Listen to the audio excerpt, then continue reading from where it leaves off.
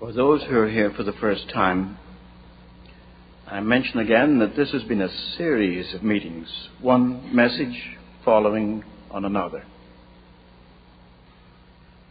Not like an evangelistic campaign where you can bring someone along and hear a gospel message, a way of salvation made clear. I love to preach the gospel. By the way, if you have unconverted friends and neighbors, I intend to present the gospel, the news of salvation, to them on Sunday morning. So bring them along. But the ministry the Lord has given me has been one of a message to believers in the churches. That's what I propose to do tonight, to speak to believers. You may remember I spoke on repentance. It means a change of attitude. I spoke on conscience and conviction and confession. Last night I spoke on hindrances. And now I want to speak on commitment.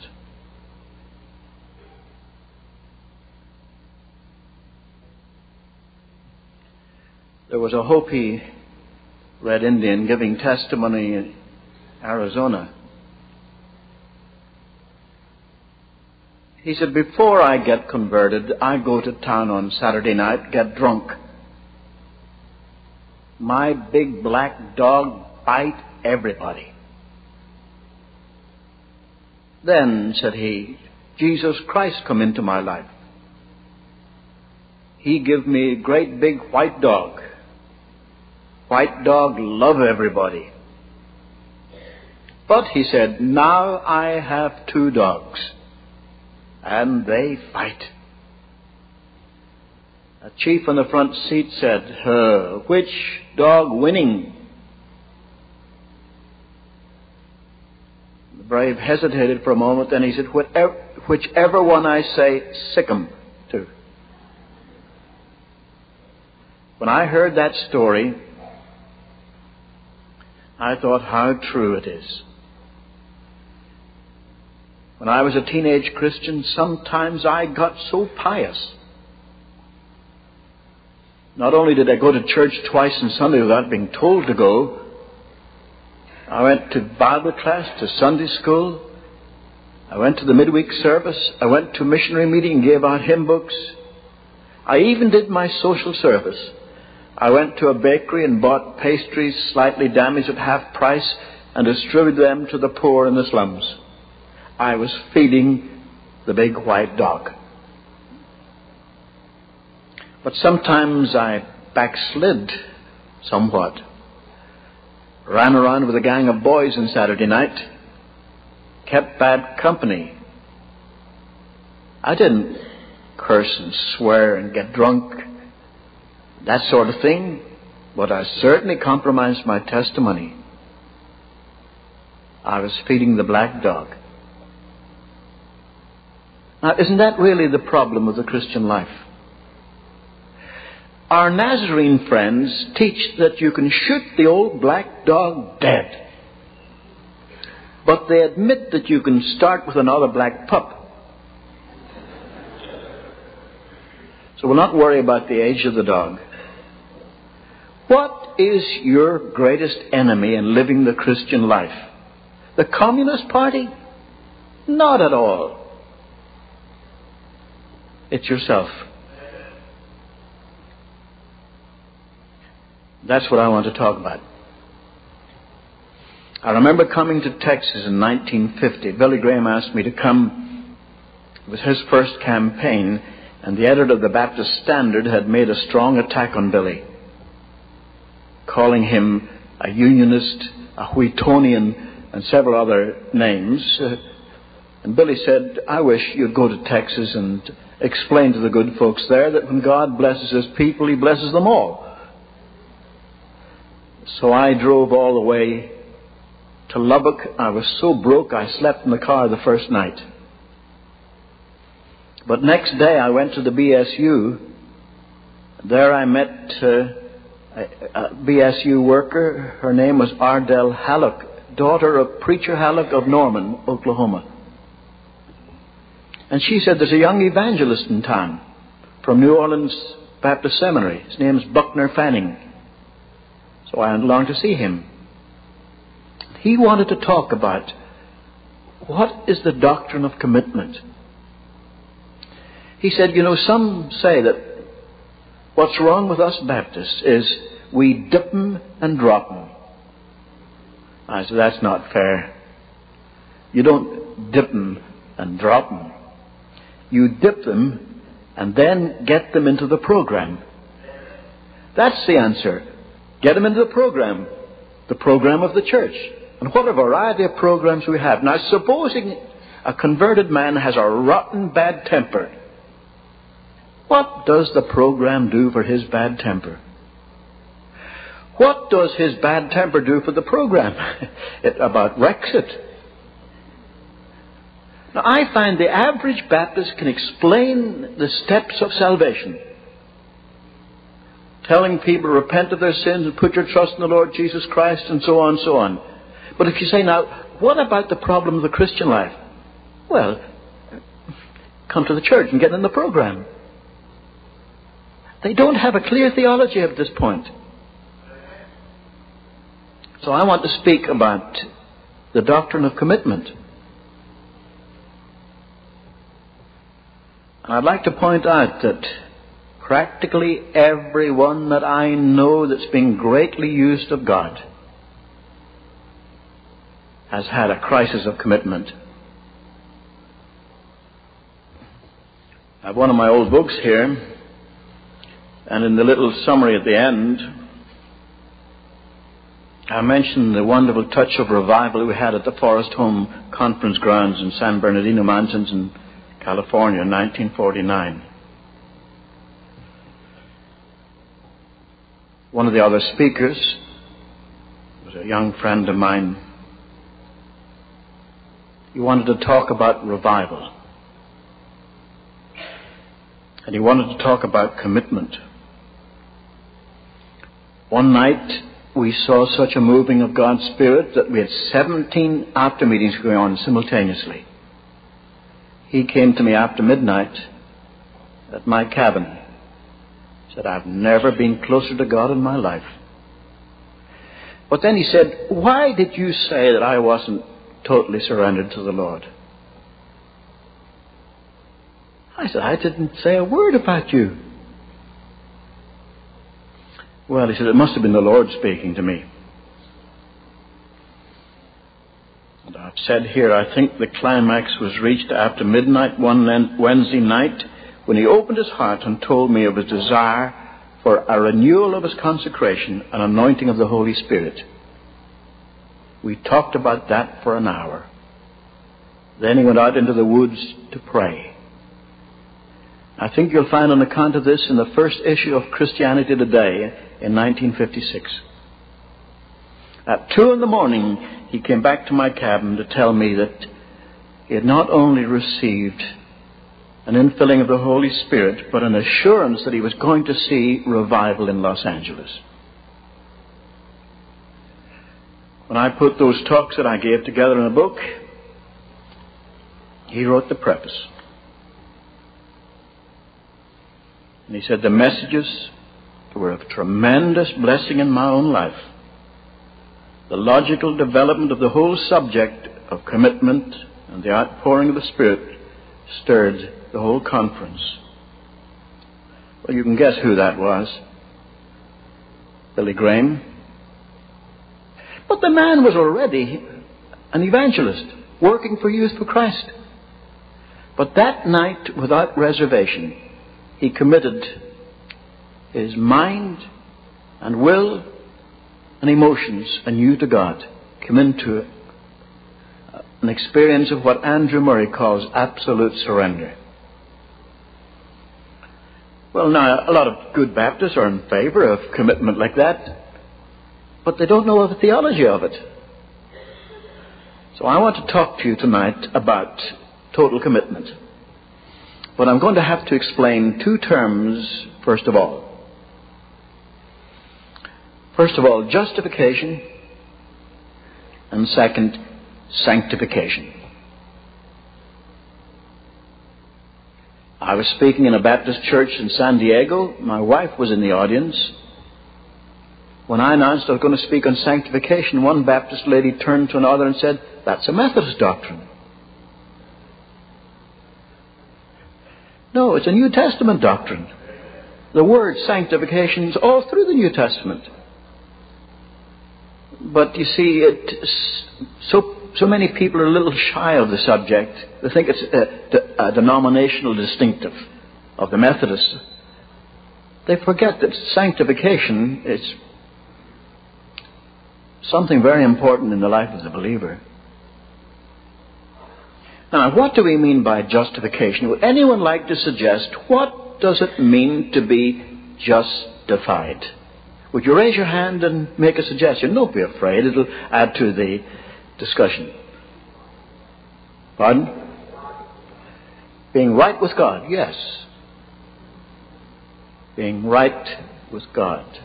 Anyone else make any other suggestion? That's right. To be acquitted of guilt. To be counted blameless. I'm surprised that no one has given me the usual answer that I get. Justified means that when God looks at me in Christ, He sees me justified, never sinned. That's a pun rather than a definition, but I don't mind an occasional pun. I remember asking my Sunday school teacher, who were the Sadducees? He said the Sadducees were a Jewish sect. They didn't believe in the resurrection of the body or the coming of the Lord, and that's why they were sad, you see. I've never forgotten that. So if you want to remember it that way, to be justified is to be accounted righteous. But how can God count me righteous if I'm not righteous? Well, you see, that's through the atonement. Christ died for me. But justification is the work of God whereby we are accounted righteous. I spoke last night on forgiveness. It's more than forgiveness. Way back in 1949, I suppose in 49, I was driving along California Boulevard in Pasadena, California. I came to a stop sign at the corner of Allen Boulevard. I stopped and I drove north. Now, in those days, there used to be a motorcycle policeman hiding under the pepper trees there. And as I drove north on Allen Boulevard, I noticed in the reflection of my mirror the motorcycle policeman coming rapidly in my direction. I said to the Reverend Armand Geswine, who was riding with me, "Who's he chasing?" He looked back. I had to attend to the steering wheel. He looked back and he said, "You're the only one on the street." And sure enough, the man was after me. But I hadn't done anything wrong. Now, it's true, I was driving a car with an Illinois license plate. I just moved from Glen Ellen in Illinois. But that's not an offense. They always give you a few months to change your license plate. The motorcycle policeman pulled alongside of me. He said, "Pull over there, bud." I pulled over. He parked his cycle. He walked back. He laid his elbow ever so nonchalantly on my window frame. You have to agree, traffic cops have poise. He seemed to be very confident of himself. He said, "Mister, do you have stop signs back in Illinois?" I thought, what a dumb question. But I decided against saying that to him. I said, "Yes. Mister, when you see a stop sign in Illinois, do you stop?" I thought, there's another dumb question. I said, "Of course." Then he said, "Why didn't you stop back there?" I said, "I did. I think I did.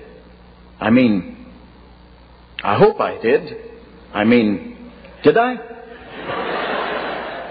He said, "You put your foot in the brake, but you didn't stop rolling. Show me your driver's license." Mercifully, it was issued in Chicago. Well, he said, I see you are a visitor to our fair state. We'll forgive you this time. You can drive on. I drove on. I was glad I didn't get a ticket. I was forgiven. I was forgiven, but I wasn't justified. Because I stopped at the next sign at San Pasqual and let him see me stop. If I had gone through that sign, he would have given me a ticket. I was only on probation. Now that's the blessing of justification. God not only forgives us, but He treats us as if we'd never sinned in the first place. That's what it means to be justified. Not only that, He adopts us into His family. Could you imagine going home tonight and find the neighbors out on the sidewalk saying, "Oh, your house has been burgled." You say, "Oh no." "Yes, but we think the burglar's still there. Be very careful." So you go in very gingerly. There are signs of burglary, but you don't see the burglar.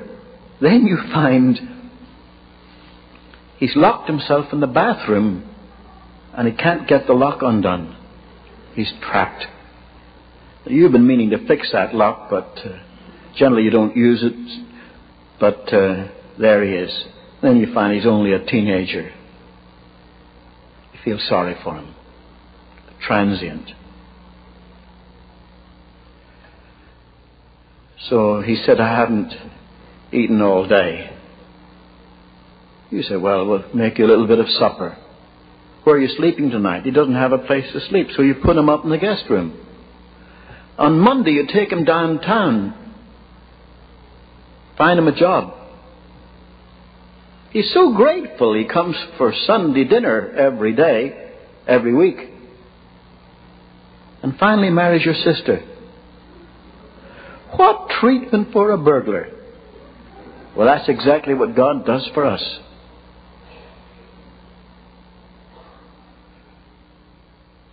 He not only forgives us, He justifies us, treats us as if we never sinned in the first place, and then adopts us into the family. That's the wonderful salvation we have. Now, every Baptist knows this. But what is your definition of sanctification? What does it mean to be sanctified? Someone make a suggestion. Anyone? Raise your hand before you speak. Yes, I'm glad I'm getting good, straight theological answers here. To be sanctified, one man said, that means to be made holy. I said, what does to be made holy mean? Well, to be sanctified. They both mean the same thing. One's Anglo-Saxon, the other's Latin. But it means to be set apart for God. Now notice I said for God, because the word sanctified can mean something else.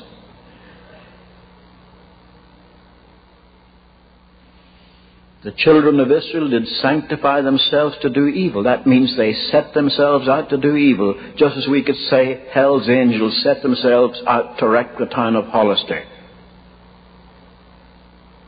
It has that negative sense. But to be set apart for God. Now that's more than cleansing. We talked last night about if we confess our sins, He's faithful and just to forgive us our sins and to cleanse us from all unrighteousness. My daughter is married and has 3 children. I think I told you one is 6'4", and he's shooting big game in Africa at the moment with a camera. But when she was a little girl of 11, I shouldn't say a little girl because she was as tall as her mother when she was 11. I came home late one night. My wife didn't know when to expect me. She'd gone out shopping. I was too tired to cook for myself and too hungry to wait for her to come back. I asked my 11-year-old daughter, "How about making supper for your daddy?" Oh, she was pleased. It was the first time anyone had asked her officially, to cook. Of course, I knew what I would get. Meatballs. That was the first thing she learned in domestic economy, how to make Swedish meatballs. Well, I was ready for meatballs. I took the newspaper, began to read. She started to sing to herself. She was so pleased with herself. She put the pan on. She put a knife on the table. She put a fork on the table. Then she put a plate on the table. I lowered my paper. I said, "Take that plate away." She said, "What's wrong with that plate, Daddy?" I said, "That's the cat's plate. I'm not going to eat off the cat's plate." She said, "But I washed it." I said, "I don't care if you washed it 100 times. That plate was sanctified unto the cat. It was set apart for the cat's use." I remember once I had a quartet of young men singing in my meetings. They stood in front of the communion table. A little nervous when they started, but they relaxed when they were singing their second number. And one fellow heaved himself up onto the communion table. I said, "Get down, get down." That table is sanctified for the Lord's Supper, set apart. You don't use it for ping pong or anything like that, ping pong or anything like that, do you? No, never. So to be sanctified is to be set apart. Now, I don't mean to be out of this world. In Adelaide, in Australia, I stayed with a young couple who had just been converted. They thought they had a lot to learn about the Christian life, so they volunteered to put the evangelist up, offered hospitality. I noticed they were a little, shall we say, nervous. And after a few days, I said, "Are you disappointed having an evangelist?" "Well, we didn't know what to expect. We thought you'd come into the room and say, 'Peace be unto you,' or something like that." Now, to be sanctified doesn't mean to be out of this world. It means just to be usable for God, to be set apart for God. It does not mean that you cannot have fun. Doesn't mean you can't have entertainment. It doesn't mean you can't have sport. It doesn't mean you can't have recreation. But it means you must be set apart for God. Don't expect the Lord to bless you on the Lord's Day if the devil has the use of your life on Saturday night. That's what it really means, to be set apart for God. Now, this is all my preliminary explanation before we come to the meat of the message. But I'm going to say something further. Why is it that believers disagree so much about a subject like sanctification? For instance, there are some who teach that sanctification is a position.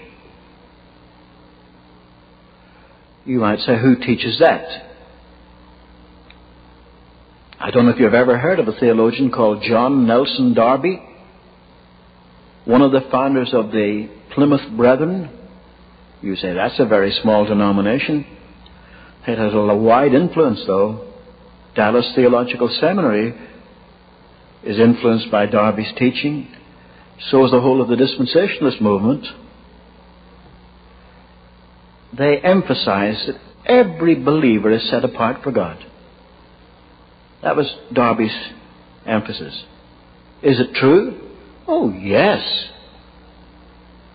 In the opening of the epistle to the Corinthians, Paul, an apostle of Jesus Christ, and Sophanes, our brother, to the church at Corinth, sanctified in Christ Jesus, called to be saints. Hold on a moment. The church at Corinth, where there was drunkenness at the Lord's table, and immorality in the congregation, and fanaticism in their meetings, yes, but he called them saints. They were set apart for God. In one sense, the moment a man says, I put my trust in Jesus Christ, he's set apart for God. You're not your own. You're bought with a price. Any danger to this? Any heresy? Oh, yes. If you turn around to the negative side and say, then it doesn't matter what I do, then you've missed the whole point. Now, another John Wesley, emphasized sanctification as a crisis of commitment. Any scripture for that? Oh, yes, Romans 12:1. Present your body a living sacrifice, holy, acceptable to God, which is your reasonable service. That's commitment. Now, I remember speaking in the Queensland Bible Institute in Brisbane, and I said, anyone care to define sanctification for me? A girl in the class stood up and said, sanctification is moment by moment, hour by hour, day by day, growth in grace. I said, thank you. As any other definition, a young man, I suppose he was of Methodist extraction, he got up and he said, sanctification is the deeper blessing. Then another young man with a big Schofield Bible under his arm spoke, and he said, every believer is sanctified. And in 1 minute I had heard what seemed to be 3 contradictory definitions. Now, Baptists and Presbyterians and some other denominations are committed to the idea of sanctification as growth in grace. The Methodists and the Nazarenes and the Salvation Army speak of sanctification as a crisis of commitment. And the Plymouth Brethren and others of the dispensationalist school say every believer is sanctified. It's a position. It's your privilege. How could you reconcile these positions? Now, you may notice that I preach my own theology. I did study in seminary, but I had to learn things for myself. I'll tell you this, a lot of things they don't teach you in seminary. You begin to learn things afterwards. One day I was puzzled about this, so I took my Greek New Testament and I took the word hagios, which means holy or sanctified, in its various forms, and made a list of every time it occurred in the New Testament. And it fell into, first of all, 1 or 2 categories. Growth and grace, that was obviously there. But then it also referred to a crisis of commitment, like presenting your body a living sacrifice. And then I found some that wouldn't fit. And I was able to put them into another category, and that is the position of the believer. And it helped me to understand. The moment a man is converted, he belongs to Christ. But he may not yield his life to Him. So there's a danger of just saying, this is my privilege. I heard Harry Ironside say once, every time the Bible mentions the privilege of the believer, it adds something about his responsibility. That's certainly true. And then I believe that there comes a crisis in the Christian life where a believer says, I try to live the Christian life and I find it difficult. And those that really are used of God come to the place where they say, all right, I'll let the Lord do it for me. I'll surrender my life completely to Him. Then growth and grace occurs.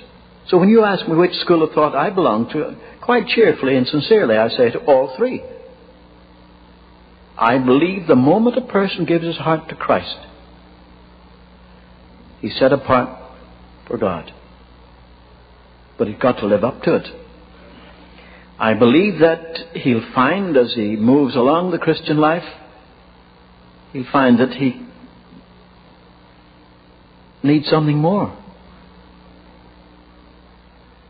I never call it a second blessing. I believe it's all in Christ. I believe there are 152 blessings or more. And then he said, all right, Lord, you can have all there is of me. And then I believe he really grows in grace. Now, I've said that by way of preliminary. But tonight we're not going to talk about justification as a subject, but we're going to talk about sanctification, where the meaning clearly is committing your life completely to God and growing the way He wants you to grow. All right then, Suzanne, if you'll come and sing again, then we'll stand and sing a chorus afterwards, and I want to give you the rest of my message. Now that we've talked about these words, justification and sanctification, and I quote the verse, present your body a living sacrifice, let's turn to the Epistle to the Romans. If you have a New Testament with you, turn to the Epistle to the Romans. I already told you that I heard Campbell Morgan say a text without its context is no more than a pretext.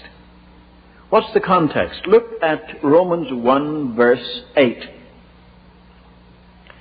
First, I thank my God through Jesus Christ for all of you, because your faith is proclaimed in all the world.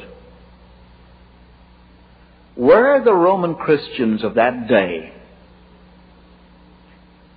above average, average, or below average in faith? What would you say? Because your faith is spoken of throughout the whole world. What would you say? Above average. My next meeting is in Toronto at the Great People's Church, the largest church in Canada, founded by Dr. Oswald Smith. I was his associate pastor at one time before World War II. If I were to write to that church, the present pastor is Dr. Paul Smith, his son, one of the great preachers of Canada, who was my song leader at one time, believe it or not. If I were to write to that church, I could say, I thank my God through Jesus Christ for all of you, that your missionary giving is spoken of throughout the whole world. That's probably the most missionary-minded church in the world.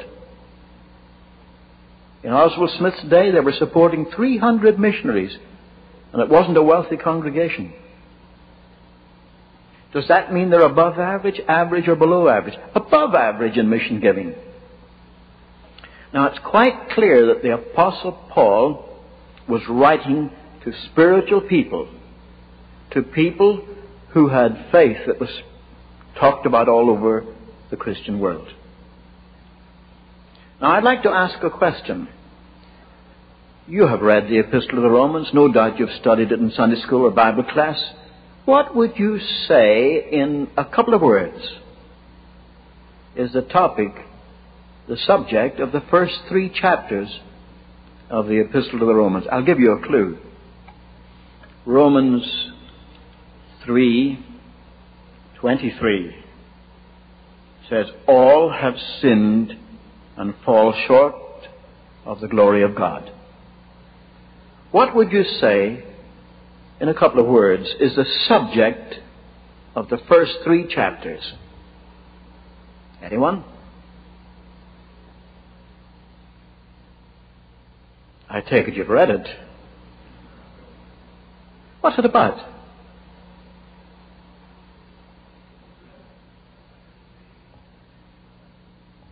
Yes, well, it doesn't mention Christ. It's man's need, yes. But somebody said sin. It's the guilt of sin. That's why he's in need. He's guilty before God. I heard a black preacher in Los Angeles preach justice. You know how men cry out for justice? But he says, suppose you're guilty, then you want mercy. Well, is mercy all you want? No, you want forgiveness. Oh, it was a great preacher. There are some great black preachers. He really rang a bell that night. But everyone, every last man born into this world faces the problem of the guilt of sin.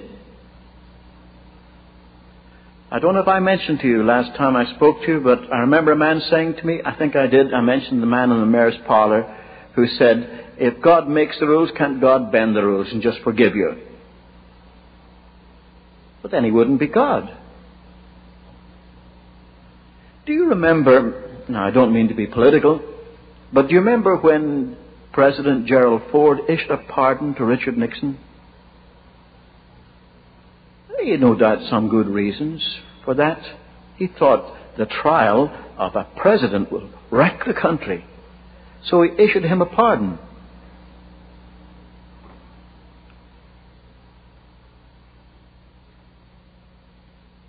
But what about the man that was already in jail? He's been speaking on television recently.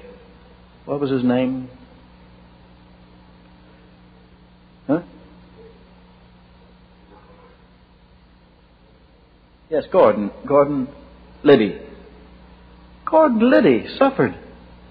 Why didn't he get a pardon? Well, you see, God cannot make plea bargains or make deals or anything like that. He must be just. Every last one of us suffers from the guilt of sin.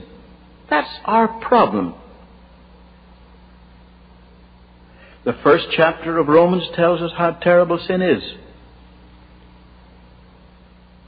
The second chapter tells us every Gentile is a sinner. And it says the Jews are sinners too, even though they have the Word of God. And it sums it up by saying, all have sinned and come short of the glory of God. Notice the pronoun, all. There was only one exception, that was the Lord Jesus Christ himself. I remember talking to some Roman Catholic friends, and they said, what about the Blessed Virgin Mary? I said, she said, my soul doth magnify the Lord, and my spirit has rejoiced in God, my Savior. She needed to be saved too. I believe in speaking highly always of the most blessed among women. Trouble some people is in reaction to Catholicism, don't give enough respect to Mary, the mother of Jesus. But even she needed to be saved. She was just a human being like us. Only one exception, Jesus Christ. So there we have a problem. What's the answer? Well, you find it in Romans chapters 4 and 5. There isn't time to read right through, so just look at the key verse, Romans 5 and 1. Therefore, being justified by faith, we have peace with God through our Lord Jesus Christ. Now, what is justification? It means being acquitted of guilt, being accounted blameless, justified, never sinned. Here are our sins. We're guilty before God. What happens? God forgives us. Not only forgives us, He justifies us. Treats us as if we'd never sinned in the first place. I was preaching in Santa Clara, California, for First Baptist Church. I wrote to the pastor, I said, if there's any college or university around, I'd like to have meetings at noon or sometime during the day. When I arrived, he said, you'll be speaking in the University of Santa Clara. I thought, what university is that? I knew the University of California and its branches. I knew the California State University. I knew the private universities, USC and Stanford. I said, is that a Roman Catholic university? He said, yes. Jesuit. But I said, they want me to speak? He said, yes. Well, I said, I'm grateful to John the 23rd. I went along. The priest said to me, you're very welcome, just speak. I said, well, what would you like me to speak about? Our common heritage? He said, if you wish.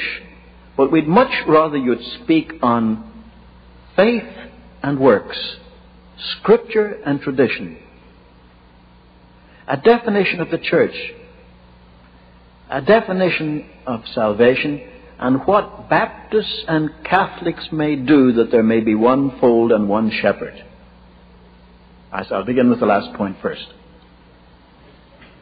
I said, Baptists, like other evangelicals, believe there is one fold and one shepherd. The one shepherd, obviously, the Lord Jesus Christ, and the one fold, all true believers in Him. He had already taken his place among the 600 students.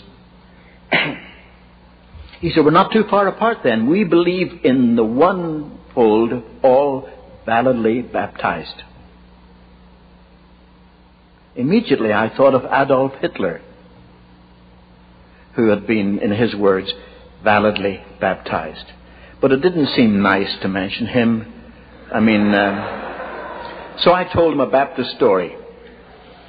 I said, one of our Baptist students in seminary was held up by a gangster in the alley behind Washington Boulevard, the corner of Sacramento, and robbed of $5.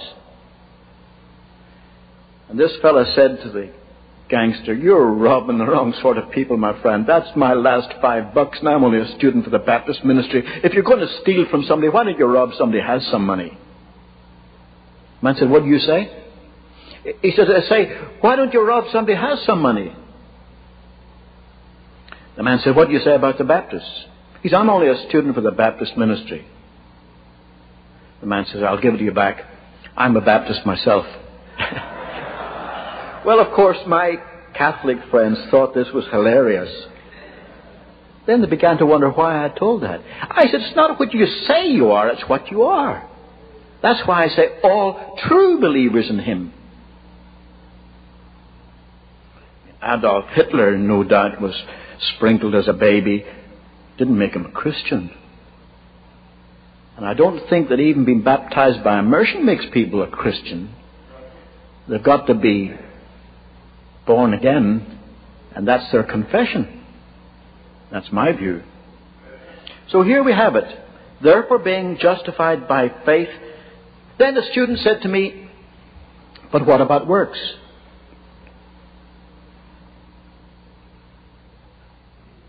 Does your Bible say, "What does it profit though a man say he has faith and have not works? Can that kind of faith save him?" I said, "Yes." Don't say your Bible. There's only one Bible. There are different translations and versions. Yes, it says that. Then aren't we saved by two things? By faith and by works? I said, no, not really two things. It's one thing. We're saved by the faith that works. If it doesn't work, it's not true faith. I've already talked to you about repentance and the evidence of the Christian life. They didn't get me. It was new to them. So I said, "Now look, my next door neighbor is a devout Irish Roman Catholic. We're very good neighbors. They wanted to go to a wedding in Mexico, but they couldn't go because they had a tiny little baby. So my wife said, 'Leave the baby with us. Leave his bottle and formula. I'll take care of your baby. Go and enjoy yourselves. You don't get a chance so often with small children.' They said, 'Oh, no, Mrs. Orr, we couldn't do that.' 'You mean you don't trust me with your baby? I've raised my own.' 'Oh, no, it's not that, Mrs. Orr. It's just, we wouldn't impose on you. She says you leave the baby with us.' So they did. That's my wife's temperament. Just as soon as she gets to heaven, she'll measure Peter for a pullover.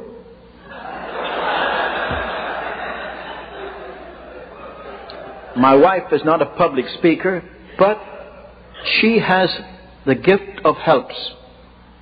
That's a gift. Now I said, would you agree that looking after that baby was good works? They agreed. I said, while they were in Mexico, I was having my afternoon nap. I always try to get 30 minutes as a horizontal Baptist in the middle of the day. I heard our lawnmower go. So I peeked out the window, but there wasn't anyone in our garden. Now, a man sort of knows subconsciously the sound of his own lawnmower. And I thought, now my wife is really pulling a fast one on me, trying to make me feel guilty. So I got up, but I couldn't see. Then I discovered she was mowing the neighbor's lawn. I said, what are you doing? She said, I thought it'd be a nice thing, to manure their lawn while they're away, because children just track the dirt into their house. While they're away, it won't matter. Would you go and get a bag of steer manure? Well, it would never have occurred to me. But when they came back, not only did they find the baby in good condition, but the lawn was in good condition too. So I said, would you agree that was good works? They agreed. I said, Mrs. Orr didn't do that because she felt that what Christ did on the cross was only 92.5% effective. And she had to make up for it by 7.5% good works. She felt that what Christ did on the cross for her was 100% effective, and she was just glad to do it to please the Lord. So, therefore, being justified by faith, we have peace with God through our Lord Jesus Christ. It's by faith. Hold on a moment. These people in Rome had their faith spoken of throughout the whole world. Why did the Apostle Paul take the trouble to write all this about justification by faith when they already knew it? They were all justified by faith. They knew this doctrine. Why did he take the trouble of recapitulating the whole doctrine of justification by faith? I think there was a reason for it. He was setting up something for a parallel, because now we're going to deal with a second problem. What is the subject of Romans 6 and 7? I'll give you a clue. It's Romans chapter 6, verse 1. What shall we say then? Are we to continue in sin that grace may abound? In the King James Version, what shall we say then? Shall we continue in sin that grace may abound? In Philip's translation, what shall we say then? Shall we sin to our heart's content and so exploit the grace of God? But isn't that what we do? You remember I asked the question, how many here have not sinned since the day of their conversion? And nobody volunteered. You say, well, I say, what about those sins? Shall we just keep on sinning that God can forgive us some more? Supposing Sears Roebuck announced that on the 15th of January, 1986, to commemorate the anniversary of the firm, Sears Roebuck and Company are prepared to forgive every outstanding debt against the firm. That would be great news for some little widow whose husband had died and left her not enough money to pay the bills. But what do you think would happen between now and the 15th of January? Tom, Dick, and Harry would go to Sam's U-Drive and get a truck. They'd open a charge account. They'd charge it. They'd buy everything they could get their hands on. They would have furniture delivered. Because if they're going to be forgiven on the 15th of January, you might as well run up a big account. That's human nature. Now, the Apostle Paul is saying to us, in effect, God has been so decent to us to forgive us freely. What shall we say then? Shall we just run up an account of sin so that he can forgive us some more?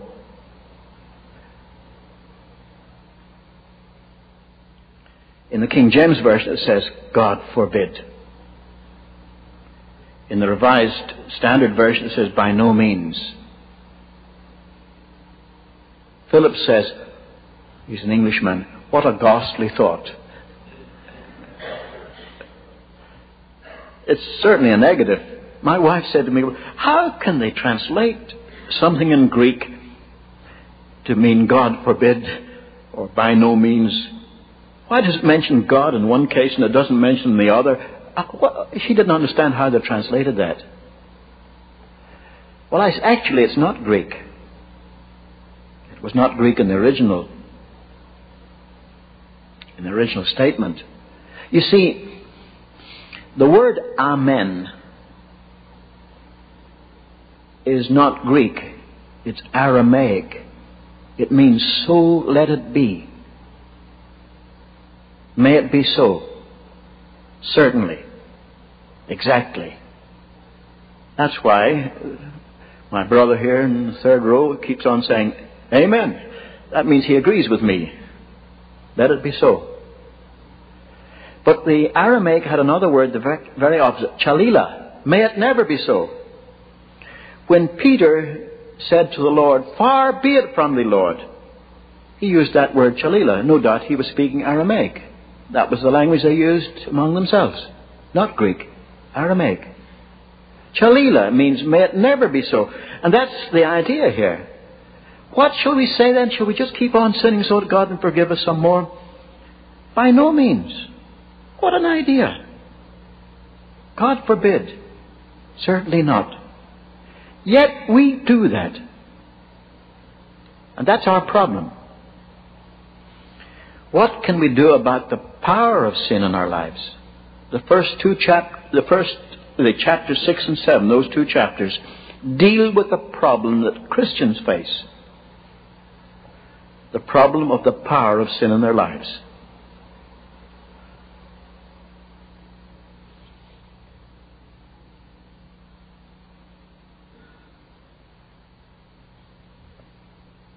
We all face that. I'd say every last one of us born into the kingdom of God faces the problem of the power of sin. We still do things we shouldn't do. And that's why I told you the story. What about the old black dog?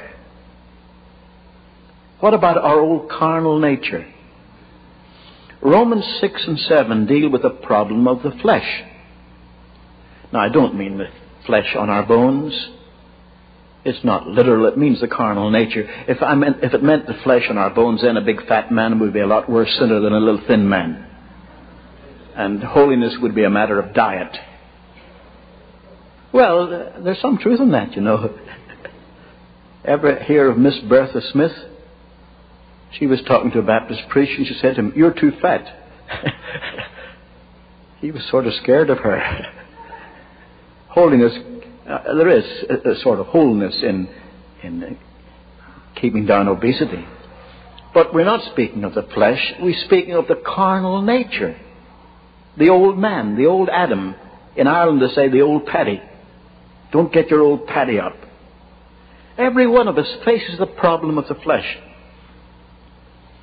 Now, some people may disagree with me. I heard a Baptist pastor in Melbourne preach an excellent sermon on Romans chapter 7, but he applied it to unbelievers. Let's have a look at it and see whether that would be the case or not. We can't deal with the whole chapter. Let's take Romans 7:15. In the King James Version, it's old-fashioned English. Here we have in the most modern translations, "I do not understand my own actions, for I do not do what I want, but I do the very thing I hate." Is that a believer or an unbeliever? Could be either. Look at Romans 7:19. "I do not do the good I want, but the evil I do not want is what I do."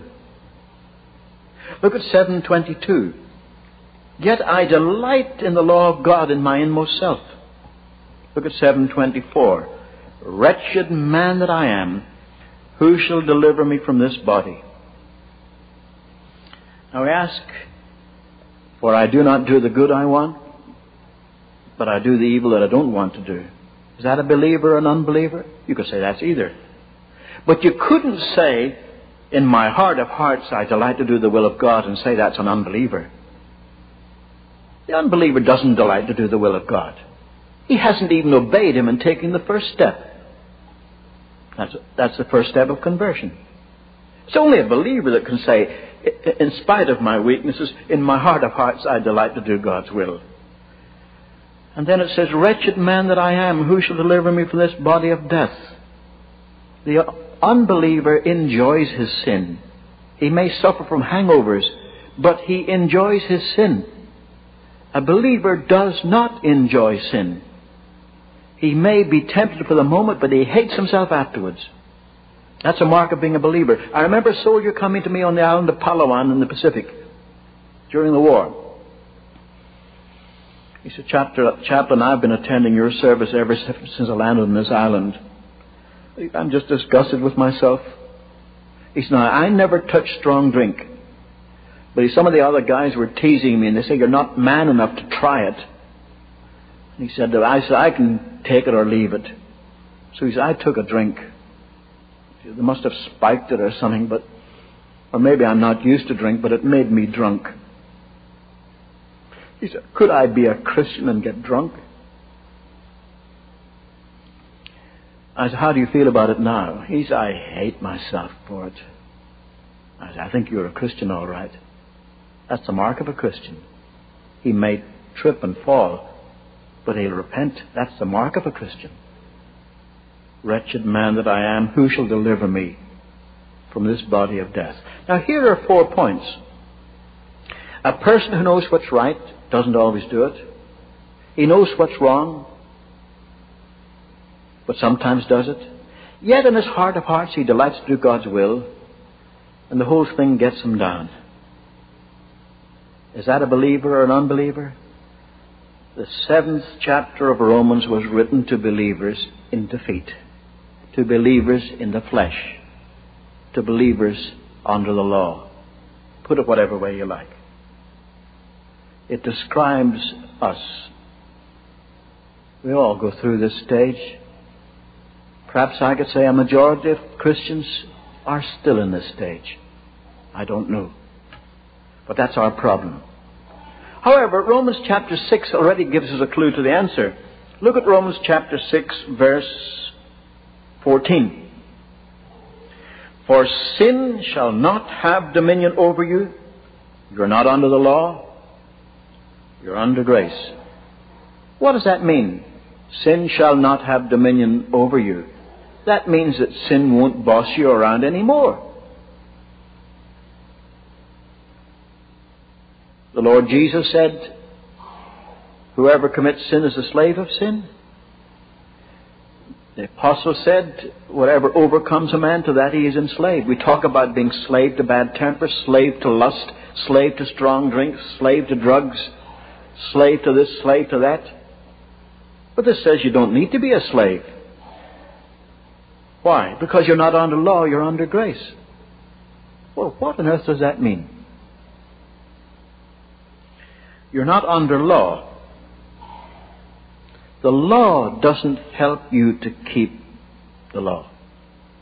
It doesn't help you to do God's will. It's only a warning. I was preaching in the Moody Church in Chicago for Dr. Harry Ironside when 3 gangsters came in and stole the collection. I suppose that could happen only in Chicago. Dr. Ironside wasn't a bit upset. He just, let's thank God no one got hurt. But I said, it must have been a big collection with a congregation this size. Oh, he said, we have an insurance policy against that very thing. I had never heard of a church that kept an insurance policy against people stealing the offering, but I was learning. Now, if those 3 young men had been apprehended, do you think they could have said to the judge, honest, Your Honor, we didn't know it was wrong to rob a church? They knew it was wrong. They knew the law, but it didn't help them keep the law when they wanted to do otherwise. You're not under law. You're under grace. I like that old definition of grace, unmerited favor. In Christ we have an unmerited favor, and there's enough grace in Christ to help us to do God's will. I take it everyone here has flown in a plane. It's unusual to meet anyone who hasn't flown somewhere. But supposing someone who had never flown before got on a plane for Los Angeles, and the stewardess comes along and says, we're serving filet mignon, steak, or fried chicken. What would you like? And the person says, I won't have anything. The stewardess says, well, if you would, you can have either. I won't have anything, thank you. And after she moves along, the passenger next seat says, aren't you hungry? Oh yes, I'm hungry, but I can't afford it. I brought some peanut butter sandwiches. I think the passenger would say, did you not realize it's all paid for in your ticket? It's all paid for in your ticket. You're not under law, you're under grace. To meet your problem of the power of sin, it's all in your ticket. The Lord made provision for it. Then it says, Likewise, reckon yourselves dead to sin, but alive to God. Do you have a bad temper? Did you ever see a corpse sit up on a coffin and lose his temper with everyone? No. The corpse lies flat. Next time you're tempted to lose your temper, reckon yourself dead. You say, but alive to God? Yes. When the pastor says, we need a Sunday school teacher, would you take a class? You say, here's a chance to be lively. You say, well, I've tried this and it doesn't work. I agree with you. Trying this doesn't work. You say, then why are you telling us to try it? I'm not telling you to try it. I'm telling you to trust it. I have seen pilgrims in India lie on the ground, make a scratch with their fingernails, stand up, step forward, put their toes where the fingers were, lie down again, make a scratch with their fingernails, stand up, step forward, put their toes where the fingers were, lie down again, make another scratch, yard by yard, furlong by furlong, mile for 100 miles. And if you were to say to a Hindu, what are you trying to do? He'd say, I'm trying to save my soul. What would you tell him? I told him, you don't do it that way. Christ died for you. In fact, you won't be saved until you realize you can't save your own soul. You can't save your own soul. Only God can save you. Well, in the same way, when it comes to living the Christian life, you say, well, I've tried. I mean, I've reconsecrated my life. I've gone forward to reconsecrate, and I've made New Year's resolutions, and I've made commitments and so forth, but it doesn't last very long. It's not trying.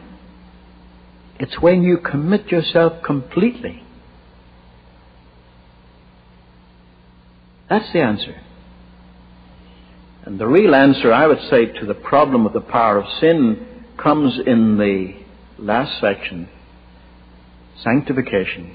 Romans 8 and Romans 12, 9 and 10 deal with the Jewish, it's called the Jewish parenthesis. But look in chapter 8. It says, you're not in the flesh, you're in the Spirit of the Spirit of God really dwells in you. And if any man have not the Spirit of Christ, he doesn't belong to him. Now notice this. If the Spirit of Him who raised Jesus Christ from the dead really dwells in you, He who raised Christ Jesus from the dead will give vitality. It says give life to your mortal bodies also through His Spirit which dwells in you. In other words, you cannot live the Christian life yourself, but the Holy Spirit can live the life of Christ in you. He is the Spirit of Christ, and He can live the life of Christ in you. Scientists have perfected a bomb that can kill 1 million people at once, but they can't raise the dead. Can anyone raise the dead? The Holy Spirit has raised the dead, can raise the dead. If the Holy Spirit who raised Christ from the dead really lives in you, He can give you the vitality you need to live the Christian life. You say, well, why doesn't He? It's because you have to be set apart for Him. As I said, He's not going to live the life of Christ in you if you give part of your life to the world and the flesh and the devil. He's not going to share you with the world and the flesh and the devil. I don't mean to be crude, but I vividly remember in Glendale, California, a man was arrested for stabbing a dentist. He was spluttering when they arrested him. He said, this guy was making passes at my wife. She was his receptionist. He said, I went on to talk to him about it. And he said, well, you say you love your wife? He said, I said, of course I love my wife. Well, he said, so do I. Let's share her. He said, I'm not going to share my wife with anyone. That led to the stabbing. Perhaps that's a rough illustration. But do you expect the Holy Spirit of God to share you with the devil? No, you must be set apart for God. It doesn't mean you must be perfect, but it means you must be willing to be set apart for God. And the climax comes in Romans 12:1. Present your body a living sacrifice, holy, acceptable to God, which is your reasonable service, your spiritual worship. Present your body. You say, well, couldn't that be little bit by little bit? No. Now, I'm sorry I have to refer to the Greek here. It's not fair to talk to some people about Greek verbs when they have never had a chance of studying the peculiarities of that language. The tense here is aorist infinitive. It means a point of action, not a process. I think the best translation comes in the C.B. Williams translation. It's also in the Amplified Version. Present your bodies. It says, make a decisive dedication of your whole life to God. It must be decisive. Actually, it's in the verb rather than the noun, so it really means dedicate decisively your whole life to God. I attended meetings of the Christian Endeavor movement in the old days. That movement seems to have died out now. But I remember in those meetings, every once a month we had a consecration service. And those who were full-time members were expected to get up and say something like this: I've failed Christ many times, but He's never failed me, so tonight I want to consecrate my life afresh to Him. And I did that regularly. But it didn't make a bit of difference. I was trying to hold on to Christ with one hand and onto my besetting sins with the other. I didn't let go. I had to come to the place where I said, Lord, you can have all there is of me. You see, those who say it's just bit by bit, day by day, growth in grace, look at it this way. Supposing you went to a great conference where they spoke on living the Christian life, and you get convicted. You say, I know, I've got a bad temper, I've got a critical tongue, I've got a love of money. But Lord, I'll surrender all. This year, 1985, I'll surrender my bad temper. It gets me into trouble all the time. I'll be glad to get rid of it. Lord, I'll surrender that this year, but I'll keep on criticizing everyone until next year. But I promise you, exactly a year from now, I'll stop criticizing. But I'll go on spending money as I want to until 1987, and then I'll start tithing. That's not full surrender. It must be everything you know about. You say, what about the things you don't know about? Well, wait till the Lord tells you about them.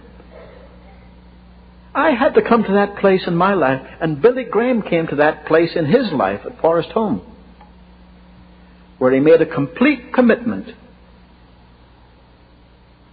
And as I said, everyone that I know that God is significantly using, I'm not talking about the charlatans who seem to have captured the public attention and so forth, but everyone that I know that God is significantly using has come to a place of commitment and said, Lord, you can have all there is of me. Now perhaps I should just conclude with a word of personal testimony. I've done that so far. I was converted when I was 9. But I didn't live the life. When I was a teenager in college, I didn't swear or get drunk or anything like that, but none of my classmates knew that I was a Christian. But I came to a place where I said, Lord, I want to do more for you. We had a big campaign in the city of Belfast. I had a friend who belonged to the Salvation Army, Charles Coulter. Died a couple of years ago. I never knew a young man who prayed as much as Charlie Coulter. I had a great regard for him. I said, Charlie, do you think there's anything deeper in the Christian life? Oh, yes, he said. Well, I said, I don't know what to believe. The Baptists teach this, the Methodists teach that, the Presbyterians teach this, the Pentecostals teach that. I don't know what to believe. Do you know anyone who's had an experience where a total commitment is really out and out for the Lord? Oh, yes, there must be some. Finally, we decided to go and see an Englishman who was pastor of an Irish church And his congregation thought he was a saint. Allow me to observe that if any Irish congregation ever regarded an Englishman as a saint, he was a saint. So we went to see him. God bless him. He was having a campaign way up country somewhere. Monday was his day off. He traveled all the way up to the city to see two young men about total commitment. And he spent from 8 until 10. I threw every objection I had to him. Now he said, Edwin, listen, you agree you have a need? I said, yes, I want to serve God, but I'm hindered. Well, you agree you have a need. Do you think God hasn't provided for that need? You mean that God just threw you in the water and told you to swim? Well, I said, well, I want to know what He's provided then. Well, we talked about it, and just as the clock struck 10, after 2 hours of talking, he said, Edwin, you seem to think that the hindrance is your besetting sins. It's not. God can deal with sin very easily through the blood of Christ. It's your will. Now, at that moment, we were in a sitting room upstairs. His senior minister downstairs thought, those two boys, I've spent 2 hours with my colleague. He'll be tired. He travelled up a long distance to see them. I better get rid of them. Do you know how a minister gets rid of you? He says, let's have a word of prayer. So the 4 of us got on our knees to pray. We didn't get up off our knees until 2 in the morning. God started to speak to me. First question was, what about your besetting sins? I said, Lord, I hate them. I loathe them. I'd be delighted to be delivered of them. I meant that. Then the next question was, what about your will? Well, I said, Lord, I'm willing for anything. I was taking a correspondence course from the China Inland Mission to go to be a missionary in China at the time. I said, Lord, if you want me to stay at home, I'll stay at home. If you want me to go into the ministry, I'll go into the ministry. If you want me to stay in business, I'll stay in business. I was so willing, I felt rather pleased with myself. Then came a question that I didn't anticipate. What about your girlfriend? Well, she's willing to go to China, or she's willing to stay at home, or she's willing... But what's that to do with it? The thought occurred to me, I hope the Lord's not going to ask me to give her up. And then I started realizing, this is the one thing I'm not willing to do. So I started to argue with the Lord. I said, Lord, this girl has been a blessing to me. If it hadn't been for her, I wouldn't have started going to meetings. A lot of fellows start going to meetings because of a girl. And to tell the truth, that's why I started going to the Christian Endeavor, because of this girl. But the question remained, if the Lord asked you to, would you be willing to give her up? So I said, well, tell me whether you want me to give her up or not, and then I'll tell you whether I'm willing or not. And I felt my heart get cold. I thought, I should never have asked that question. I said, but... Then I remembered a friend of mine, a young Irishman, who was always falling in love with the girls. Then he'd go to a prayer meeting, and he'd feel that he was out of God's will, or he was premature or something, and he'd go and tell the girl, I shouldn't have said that, you know, and it became a joke among the girls, don't let him go to a prayer meeting. He let you down. I thought, I was brought up with a respect for women folk, for girls. And I thought, I can't just go along and... I said, all right, Lord, if you want me to give this girl up, let her give me up.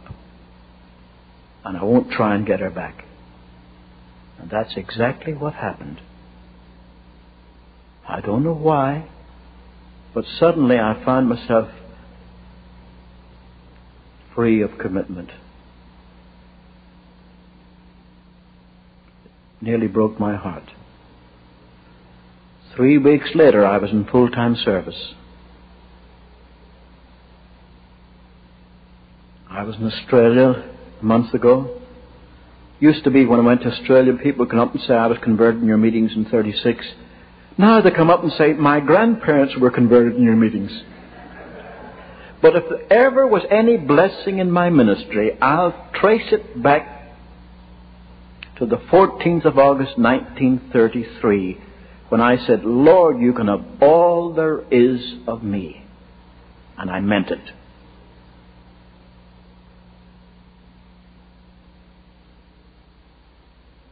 We didn't stop praying until 2 in the morning. Oh, I felt such an experience. I don't want to go into any detail to describe it, but I certainly felt that God had answered my prayer for filling me with His Holy Spirit. He didn't give me glossolalia, but He gave me such an awareness of Himself. When I was walking home, I felt I could have jumped over the river instead of crossing by the bridge. Got home at 3 o'clock in the morning. I thought I had to pray again, so I knelt by the rocking chair in the kitchen. My mother was a light sleeper, so I thought I'd better try and be quiet. A bit like Finney, you read in his autobiography, he had stuffed a handkerchief to his mouth. I kept the handkerchief to my mouth while I was praying so as not to waken her. At breakfast, she said, you were late last night. I said, yes. What time did you come in? I was in the habit of equivocating by 55 minutes. If I came in just 5 minutes to 12, I would say after 11. Well, 5 minutes to 12 is after 11. But that gave a wrong impression. So I was going to say after midnight. 3 o'clock is after midnight. Then I thought, I've just had such an experience with God, I can't equivocate. I said 3 o'clock. Just what were you doing out till 3 o'clock in the morning? Well, I said, Charlie Coulter and I went to a prayer meeting. She said, where do they have prayer meetings till 3 o'clock in the morning? Well, I said, it wasn't that sort of prayer meeting. Oh, I found it so hard to talk to my mother about spiritual things. You see, they know you. Your mothers know you through and through. And I said, well, Charlie and I went to talk to Pastor Rudkin. We wanted to be filled with the Holy Spirit. I thought Mother was going to give me the usual maternal lecture. Now, I'm very glad to hear about this, but you know, since your father died, you haven't always been thus and so. But instead of that, 2 tears rolled down her cheeks. She said, just before you were born, your Aunt Nellie came back from Canada. She had had an experience with God in the Christian and Missionary Alliance. She said, I didn't understand, but I wanted whatever Nellie had. She said, I had 2 children, was expecting another. I left your father with Alan and Evelyn, my older siblings, and she walked down to Botanic Avenue where the Faith Mission was having a meeting dealing with commitment. So she went forward to give herself completely to God. She was hoping that she'd feel something, but she didn't feel anything. She walked home. She thought, well, I meant it. Lord, I am thine, O Lord. She was singing to herself, I've heard thy voice. And when she got home, she found both children with high fevers and my father in desperation. And she said with a little tinge of regret, I didn't have a minister like Aunt Nellie. All I had to do was to look after a dying husband and sick children. My father died of TB. So did my older brother. My mother was in a sanatorium for 2.5 years. Then she said, but I wondered if God would claim the unborn fruit of the womb.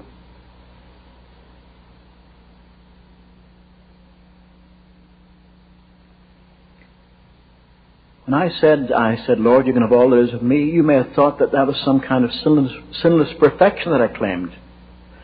I said, well, Mother, I must say something. I want to tell you that sometimes I've stolen money out of your purse. You see, the Lord began showing me things. But my attitude had changed. Just show me, Lord, and I want to put it right. I'm trying to give you this because I'm not preaching a theory or a theology so much as a theology that became an experience in my life. Total commitment. You say, well, I consecrated my life, but what's my problem? I want to ask this question. Is there any area of your life that's not totally committed? Money making? Education for academic glory?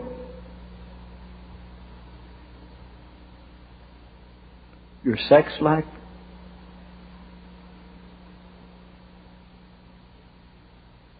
Any area where you feel the Lord has a little running controversy with you? Now you understand. I think I'll close with a simple illustration.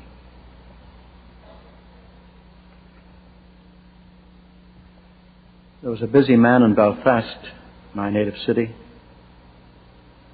The phone rang. It was his wife's voice. She said, "Come home quick, Jim. It's Johnny." He said, "What's the matter with Johnny?" That was his little boy. She rang off. He rattled the phone. He says to his workmate, "Isn't that like a woman?" She says, "Come home, it's Johnny." "What's Johnny?" But he got a taxi and went home. Sure enough, there was the doctor's car outside. He ran up the steps with apprehension. There was his wife and the doctor and Johnny. He said, "What's wrong?" Johnny had his hand in a vase, a very expensive Chinese vase worth $300, and couldn't get it out. And the doctor wanted permission to break the vase. The man says, "Not on your life. That's worth $300. He says to his son, "You little brat, what have you been doing?" He started scolding the child. The mother said, "Listen, Jim, our little boy Johnny can't go through life with a vase on his hand. You've got to do something. The doctor wants to break it." But the father was so upset, little Johnny got alarmed. And finally Johnny said, "Daddy, would it help if I dropped my penny?" He had dropped a penny into the vase. The British penny is a big coin about the size of a $50. And he had his fist around the penny and couldn't get the fist out of the vase. He was willing for his father to smash a $300 vase for the sake of holding on to his penny. And that was exactly like me.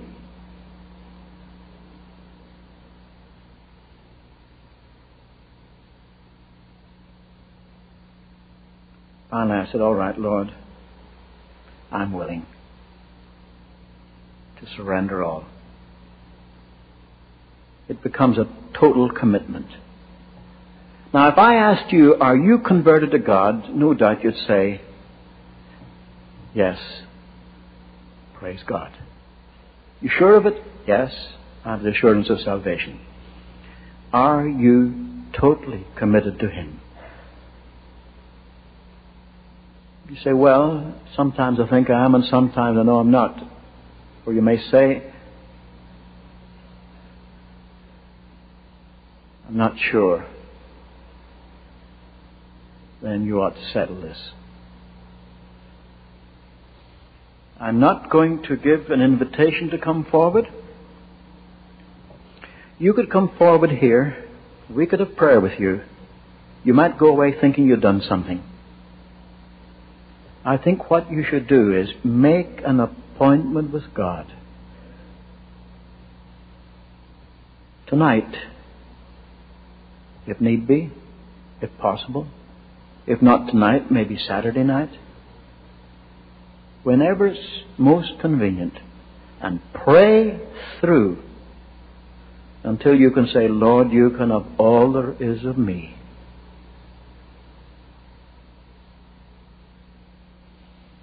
If you're married and your helpmeet is a Christian, pray together. If you're just dating, you're far better praying alone.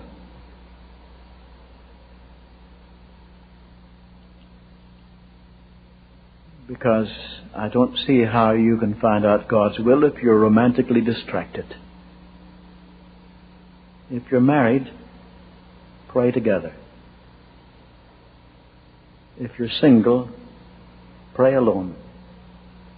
Pray the prayer, I will not let thee go except thou bless me. God is more anxious to help you than you are to be helped. But don't forget what I said. Just as justification is not by works, it's by faith, and the works follow. So, to be wholly surrendered to God is by faith. The same faith that you exercised when you accepted Christ as Savior. That same faith. You simply say, Lord, I'll trust your word to do this for me. I present my body a living sacrifice.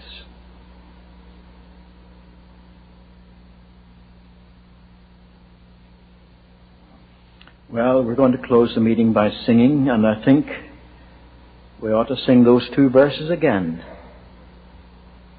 266, verse 2 and 3.